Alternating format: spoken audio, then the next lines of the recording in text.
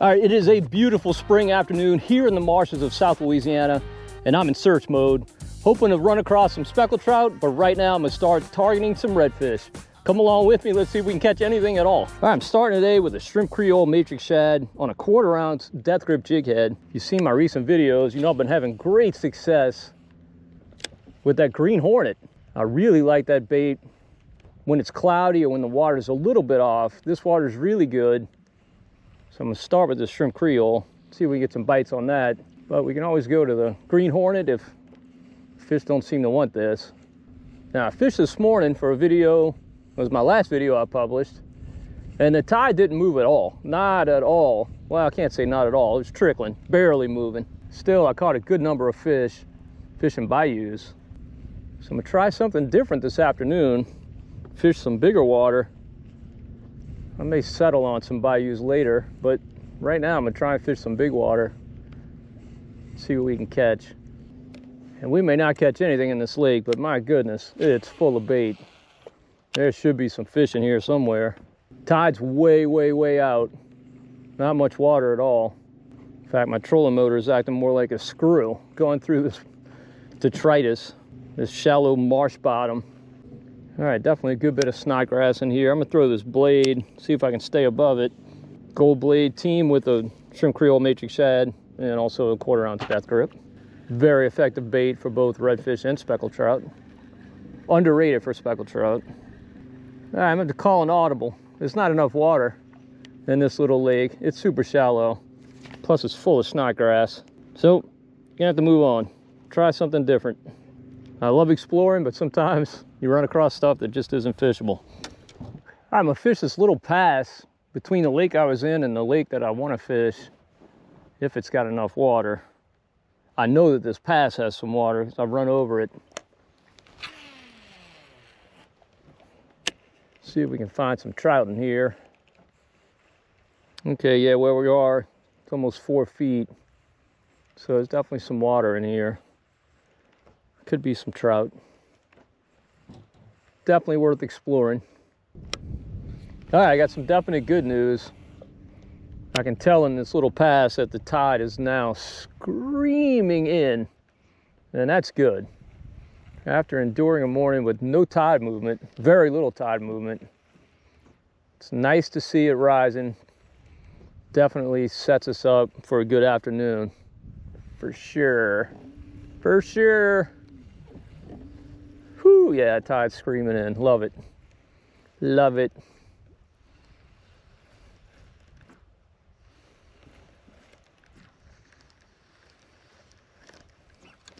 Oh, look at that. A little bitty trout.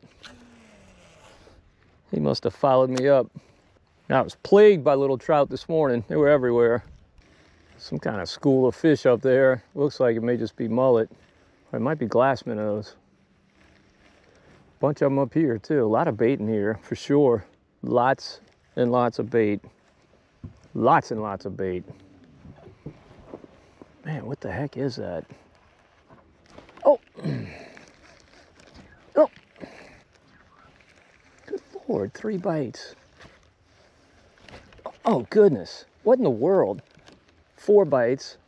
It's gotta be little trout. Running with these glass minnows. Another bite. A lot of life in this lake. We're gonna catch some fish in here. Pretty water, moving water, and tons of bait. What more could you ask for, right? That's what you want. Now the question, of course, is how big are the fish gonna be? Oh, there's one. That's a speck. But it's not a keeper. Won't make the box. But at least we got a hook in this one. These little guys are moving with these glass minnows just to plague a little trout in the marsh. I mean, it's ultimately good because these fish within weeks will be legal. So you come back to these areas in April when you'll be catching legal fish. Oh, there's another one. Missed him. Missed him. I think he was the same size as the last. And there's another one. Threw in his mouth. He feels a little bigger, or he's snagged. He might be snagged. It's feeling weird. Hasn't come up. Definitely feels weird. No, he's hooked in the mouth. Why didn't you come up, dude? He's close to keeper size, but he's not keeper size. Let him go. Probably over 12, but not over 13. Big difference between 12 and 13, no doubt. Big difference. Seems like it's more than an inch. Yeah, it's kind of the great thing about spring fishing is finding the bait is 90% of the battle. If you find the bait, almost always you're gonna find the fish. Now, so far, the fish we've caught have not been big, but there are predators here for sure because there's so much prey. And this is such a classic spring pattern. Fishing this rising tide, you fish the areas that get drained on this fall, and when the water comes back on these flats, the specks move there and feast. Definitely prefer a rising tide this time of year if I'm targeting speckled trout, no doubt about it. Kind of passed up this point, but boy, it looks good.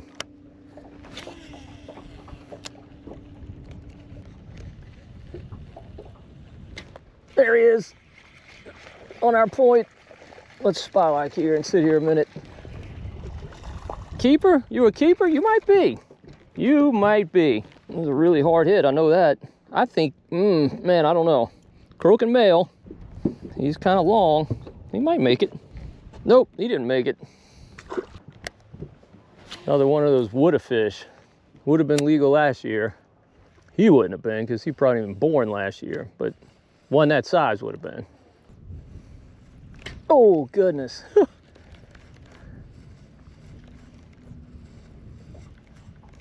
There he is. Oh, you feel decent. Nope, I think you just foul hooked.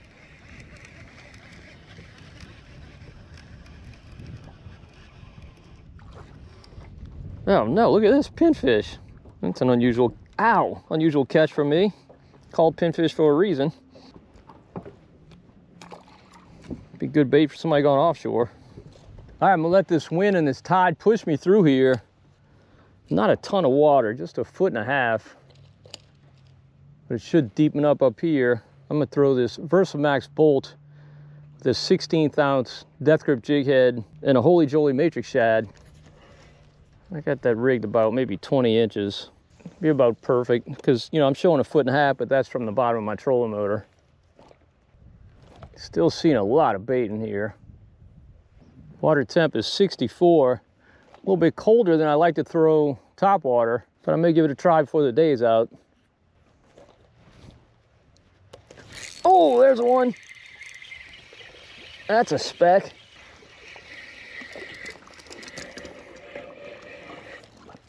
Not a big one. Thank you, dude. Didn't have to touch you. Got a persistent mosquito. Won't leave me alone. Should put on the spray, the Skeeter Hawk. Oh, there's another one. Well, lots of fish in here. We just got to find some big ones. This one's got a shot, but I don't think he's going to make it. He's 12 for sure, but he's not 13. He is not 13. See you, dude.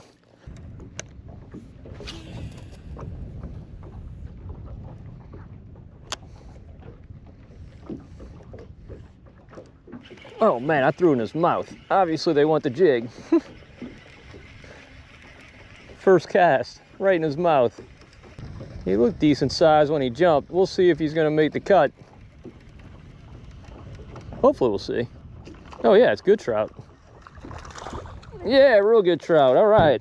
Oh. Came off, but he came off in the boat. It's your unlucky day, dude. About a 15-incher. He hit before I even engaged the reel. He was on as soon as I engaged. Oh, oh, oh, oh. Oh, Riley.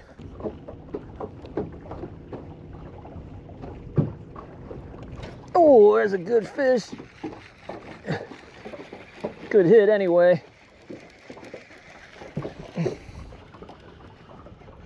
Oh, another flounder. Goodness. Flounder number 5 for the day. These guys are everywhere. This guy's a little small to keep. I'm gonna let him go. All right, one of the worst things you can do in fishing is try and force something that isn't there. And that lake is obviously just full of a lot of little fish. So now this tide is ripping. I've come into a bayou that I've crossed through a whole lot. It's got a lot of deep water, a lot of significant ledges. I'm gonna see if I can catch some deep water speckled trout. This particular point has, right here, 12 feet of water. And obviously the bank's just right there, so significant ledge somewhere along here. Bunch of bends like this in this bayou. One of them's gotta have some fish, got to. The trick with any of these is figuring out how the fish are relating to it, and you just never really know. And I'd say about 20% of the ones that you hit, whole fish, so gotta move a lot. Odds are against any particular one holding significant numbers of fish. Might catch one or two, but... All right, this spot looked really good, but sadly no fish, so time to hit the next one. All right, another point that looks even better than the last one. This one looks really good. Look at this mixing water right here. That's what I really look for. We're 10 feet right here, but I bet it's deeper on the other side of that. This spot holds a lot of promise.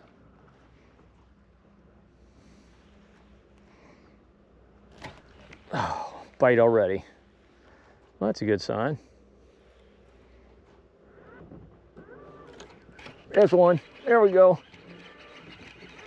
Well, you're not a keeper, but you're a start. First cast. First cast micro. You got any big ones down there, or is that it? Oh, man, all of a sudden the gnats have come out the woodwork. I guess that wind died. I got to get the marsh romance. Goodness, they're terrible. Wow, mosquitoes, just awful. Whew. I don't know whether to put on marsh romance or skeeter hawk. I'm gonna go with the romance.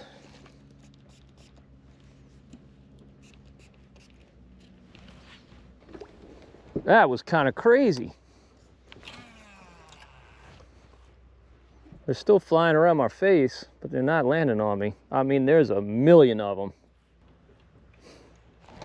There's another one. Oh, goodness, they're all going to be babies.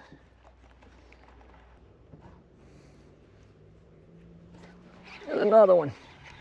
Another baby, goodness. I guess they're all going to be small. Small and little Houdinis, escape artists.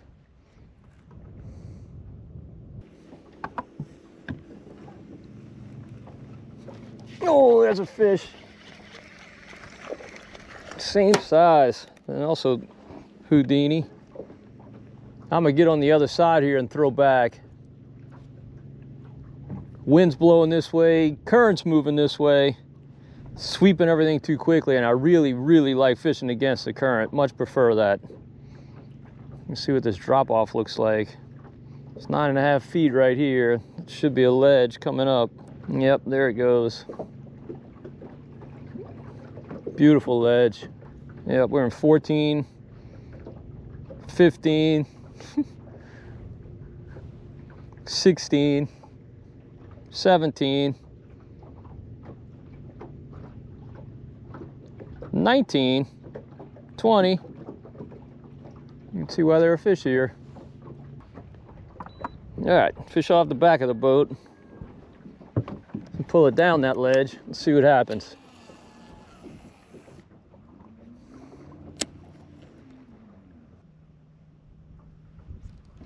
Well, there we go. Feels like it might be a decent one, maybe. Are you gonna make the cut? You are not, because you got off as well. I think he might have made the cut.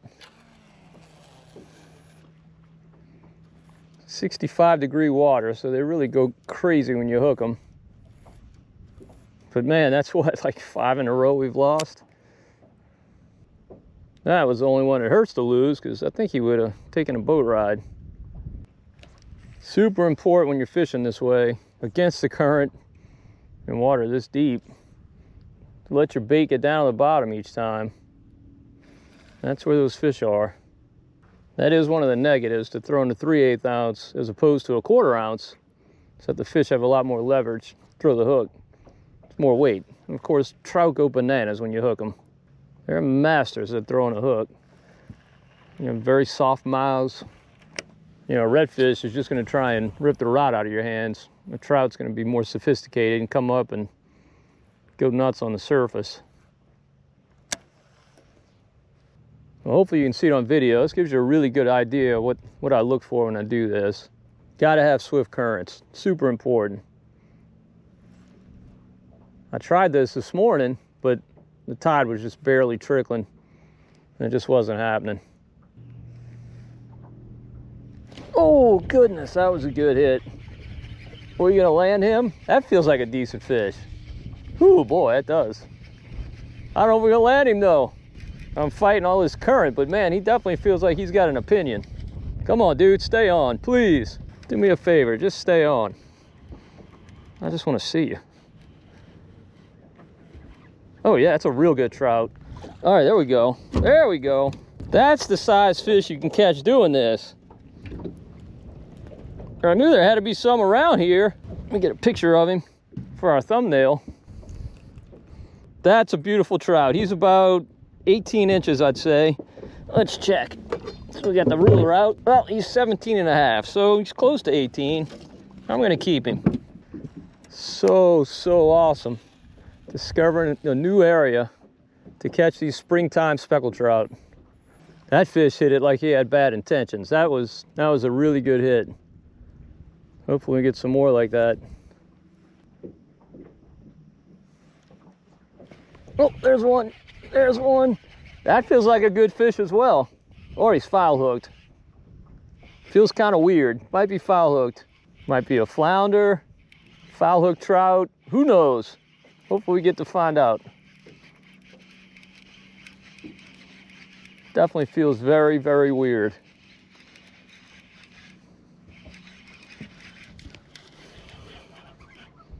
Yep, foul hooked.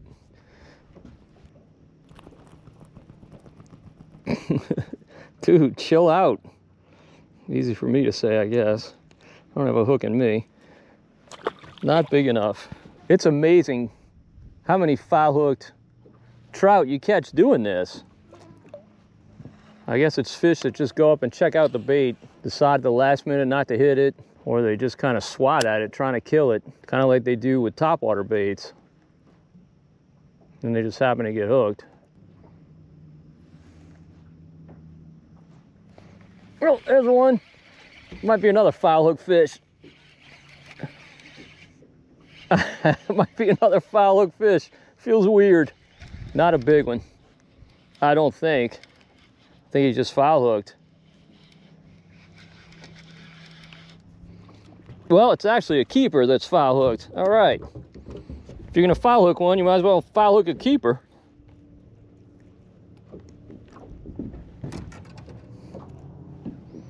All right, it's a good croaking male.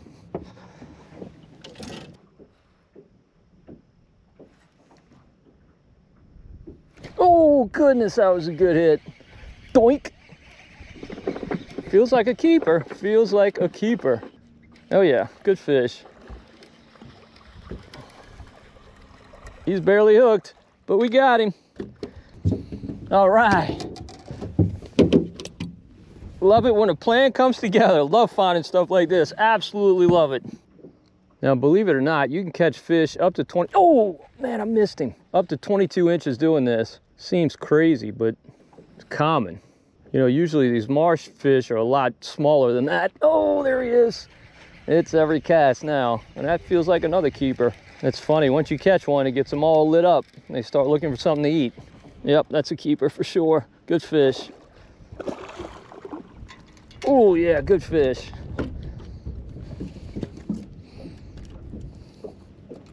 Real good fish. About a 16, yeah, not 17, I'm gonna say 16. Open up, dude. Yeah, he had it deep. You just want to bite me, don't you? I see the evil in your eyes. Look at that. Look at the evil. Now you see we discovered kind of the area that those bigger fish are holding.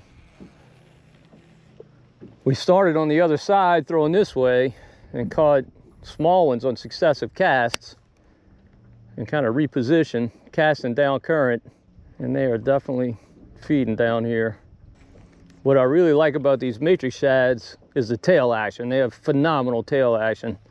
So you know when you're fishing these things down current, that tail is just flapping. Those fish can't help but bite it. Now, the good news, this is early for this style of fishing. It really peaks in probably late April. Also good in May, although the fish do get a little smaller, I find, in May. April's when you catch the really nice ones typically. It's just getting started. And it's just a super fun way to fish. Had a blitz of activity here, and now I've made a few casts without a bite, but that's not terribly uncommon. I don't know what happens if the school just kind of migrates and moves around. Oh, shoot. Or if the fish just get inspired and start feeding. I don't know what it is. I wish that one had stayed hooked up because he might have gotten the rest of them fired up. But they do tend to shut down and then, you know, catch a few more and then they kind of shut down again.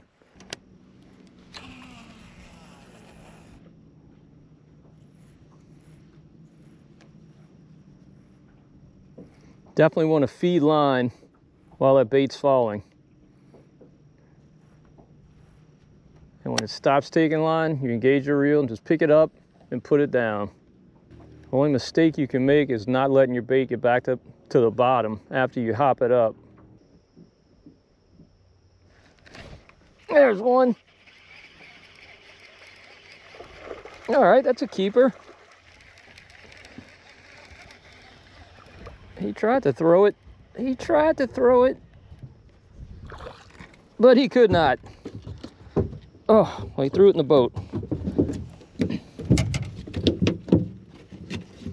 All right, big boy. Beautiful fish, big spots on him, beautiful.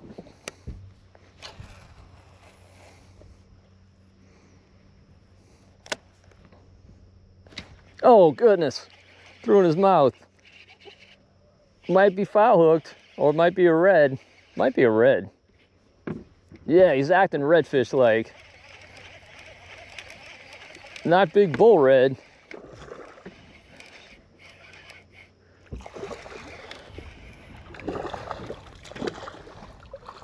But a keeper red. He's over 16.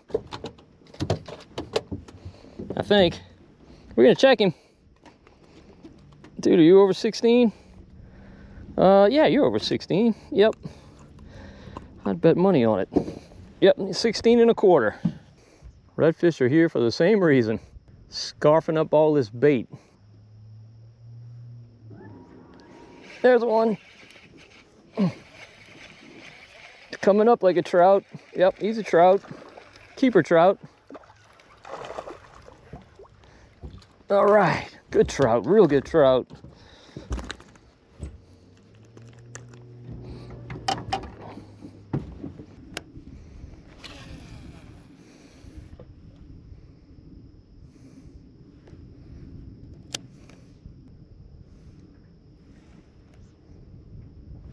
There he is. There he is.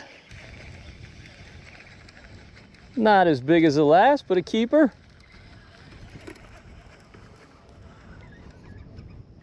All right.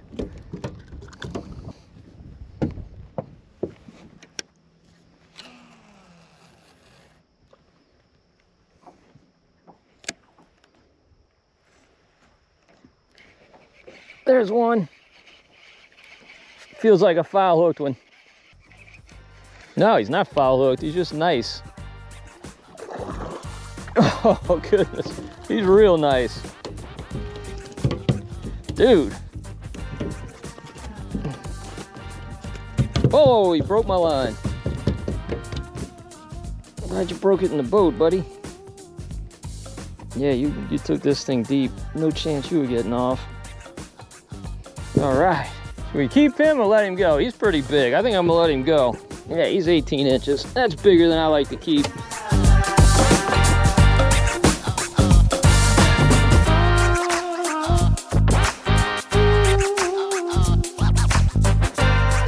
All right, one thing I don't like to do when I'm fishing is be greedy. I've imposed on this boat a 10 fish speckled trout limit, and I've reached that. So I'm gonna quit fishing, leave these fish alone, leave some for next time or somebody else if they happen here or wherever these fish are gonna go in the summer. But it's always great finding a good bite like this, particularly at a new spot that you've never fished before.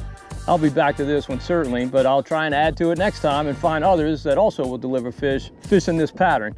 Like I said, it's gonna be good for the next at least couple months, at least. Maybe even stretching into June. It's just super dependable. Again, you gotta hit a bunch of these kind of points with this mix and water. First one you hit probably is not gonna have fish. Eventually, you're gonna find one that does, and you're gonna figure out how to set up to maximize your bites. And we kind of did that today. Really, really fun. All right, so the hot bait, I was throwing this green hornet matrix shad. When I came here initially, I was throwing a shrimp creole. That's when I caught all those small fish. I switched to this, but I also kind of repositioned the boat. So I don't know which one was responsible for delivering those bigger trout. But hey, this green hornet's been so hot for me lately. Just got a lot of confidence in it. But really more important, I'll tell you this, and the bait color is this 3/8 ounce depth grip jig head. I just love the depth grips. They're super sharp. They get down really, really well. They're probably a little bit heavier even than the 3/8. They hold bottom well. I just really love everything about them. So check out the depth grips. They're more expensive than jig heads that you can buy over the counter at a big box store, but they're just better. They're more expensive because it's a better product. You're gonna catch more fish. You're gonna lose fewer fish. Just a fantastic jig head. All right, actually the morning of this trip, I caught 3 flounder that I kept. In addition, that day I caught 2 additional flounder that I threw back. They were too little. Crazy, 5 flounder in one trip. Very, very unusual here. But you know I love to catch flounder. I love to keep them because they are so good to eat. So I'm gonna show you what I do with flounder. Now I did a real similar recipe several years ago. I will link to that so you can see exactly what to do. But basically, I debone the flounder. First thing, I scale them, get all the scales off, and then I use a knife, a very sharp knife, and some kitchen shears to entirely debone the flounder. Then after that, we're gonna stuff it. Let me show you what we need for the stuffing. All right, first off, I got some bread in here that I had in the oven, toaster oven. I had it in there for, like an hour, just really drying it out. Now you can use store-bought breadcrumbs if you like. Obviously that'll work fine. I just prefer to make my own because I know what's in them. Also got some pecan halves, Worcestershire sauce, Hawk sauce, which is hot sauce that's not terribly hot, just really, really tasty. Got some bacon that I cooked up. Got a Honeycrisp apple, any kind of apple will do. Now I buy green peppers in bulk and I freeze them. So I pulled out a couple of little slices of green pepper. Gonna throw that in there. Got an onion and a stalk of celery. Obviously, those of you who cook, you know this is the Trinity. So first thing we're gonna do, we're gonna chop up our vegetables and then we're gonna get those going in the pan. All right, I ran my veggies through a food processor. I'm gonna go ahead and start cooking those down, getting those soft. I'm gonna do that in some butter. Ooh, that's a little hot. I want a fair amount of butter.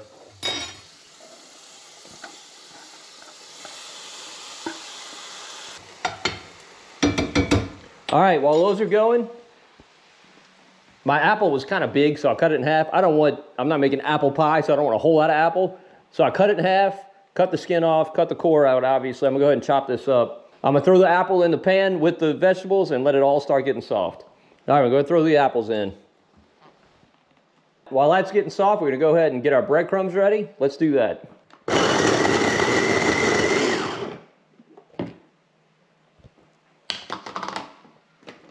All right, we're gonna go ahead and now throw some pecans in there. Not a ton, just a little bit. Pecans and apple go really, really well together. All right, perfect consistency. Oh, I want to show you something. I got Joel with me. Longtime viewers know who Joel is. My son, he used to fish with me all the time, so he's gonna help me film this, and lucky for him, he's gonna be the taste tester. So is Mrs. Marshman, who's over there doing some tax work. She's an accountant, but what you think, Joel? I'm ready to eat. I know, me too. Okay, I'm also gonna go ahead and throw the bacon in there. Bacon, apple, pecans. Whew, this is gonna be delicious. Oh, I made a mess. Don't tell Mrs. Marshman.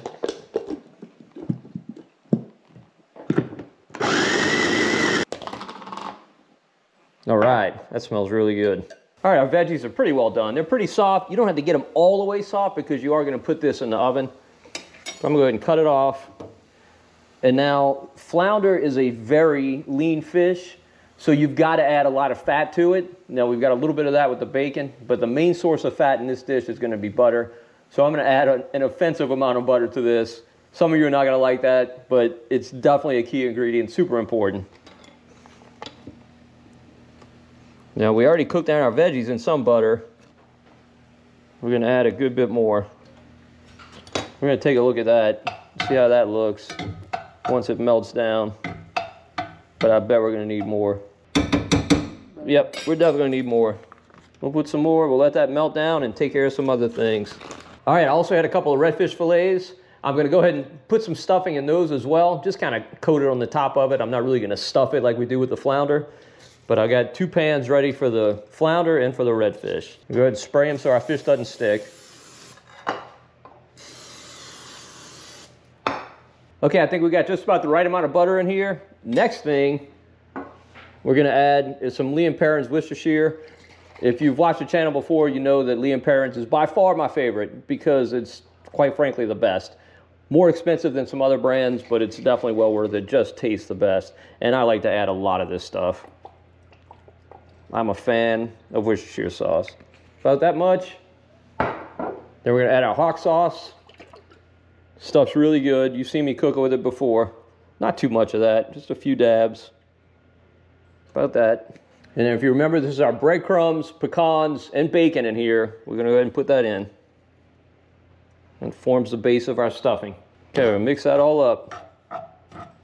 Now, quite possibly, we're gonna have to add some more butter, but we're gonna see what consistency this comes out as. All right, this is definitely a little bit dry. I'm gonna go ahead and add a little more butter. Mom, if you're watching, sorry. I love to cook with butter. I just love it. It makes everything better. We gotta add some butter. All right, added some more butter, and that's definitely, it was definitely needed. It's a much better consistency now. You want it to be kind of pasty, and it definitely is. All right, I got the oven going. It's almost preheated. Now let me get the fish. We're gonna go ahead and stuff it. All right, we're gonna put the 2 redfish in this little pan. Like that. And our flounder are gonna go in here. These aren't the world's biggest flounder, but they're big enough to stuff. We're gonna open up the insides, form a pocket, and fill that up with stuffing.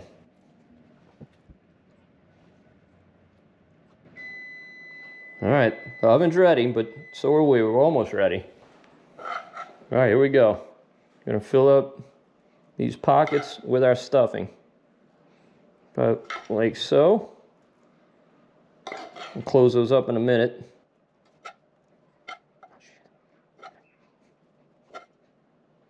We got a bountiful amount of stuffing. I'm gonna go ahead and top these redfish fillets. It's kind of a sloppy mess with the redfish, but it'll be really tasty. Just doesn't look as good as it does with the flounder. All right, one last step before we close these up. A little bit of seafood seasoning. This is Louisiana fish fry. It's my favorite. The one in the orange container. This is the one I like the best. We're gonna go ahead and top each one of these with some of this. And top our redfish as well. All right, now we're gonna close up our flounder. You can put a toothpick if you want to close it up and hold it. I don't really care. Actually, I think it kind of looks cool like that. This is so good. This is just one of my favorite things that I make. All right, that's it. Now they're ready for the oven. We're gonna be eating in 25 minutes. 25 minutes at 350. All right, here we go. We're done. We're pulling it out. That's our flounder. Look really, really good. Perfect. That's our redfish. Looks like a hot mess, but it'll be good. All right, let's see what Joel thinks. We'll probably give some to Mrs. Marshman too. She's over there drooling, so let me make a couple of plates. All right, we got 3 of us eating. We got 3 flounder. We're just gonna go ahead and scoop them out. We each get a whole fish. Uh-oh, this one's looking like it's sticking a little bit. Oh, that's not good. Hopefully the next one comes out easier. I'll go ahead and eat this one.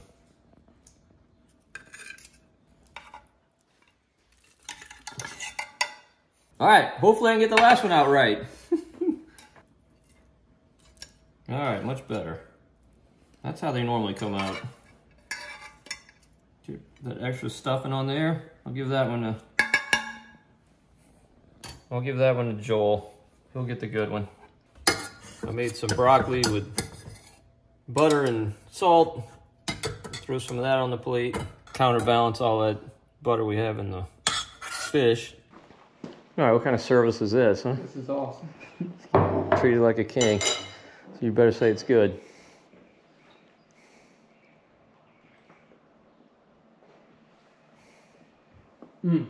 That's really good. The bacon is phenomenal.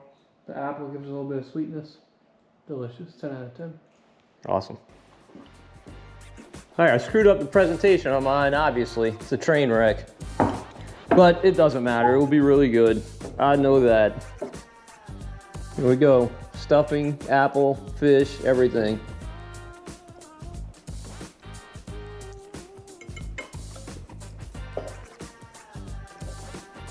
Stuffed flounder, so good. That's why I love catching these fish. So tasty. All right, well, hopefully you enjoyed the video.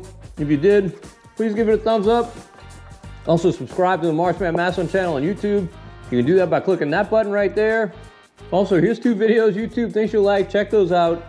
And until next time, if we don't see you in the marsh, we'll see you right here on Marshman Masson.